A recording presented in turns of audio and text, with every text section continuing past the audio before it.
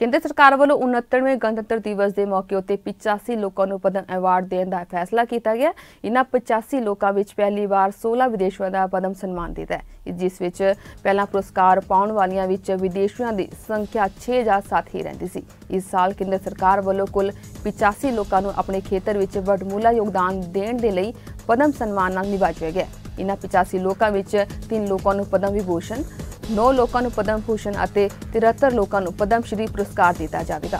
साल 2018 में इस पुरस्कार लिए 15,700 लोगों ने अपलाई किया। राज्य सरकार, केंद्र शासित प्रदेश, मंत्रालय, भारत सरकार के विभाग, मुख्यमंत्री, राज्य के राज्यपाल और संसद के मैंबर भी नामां दे लई सिफारिश कर सकते हैं।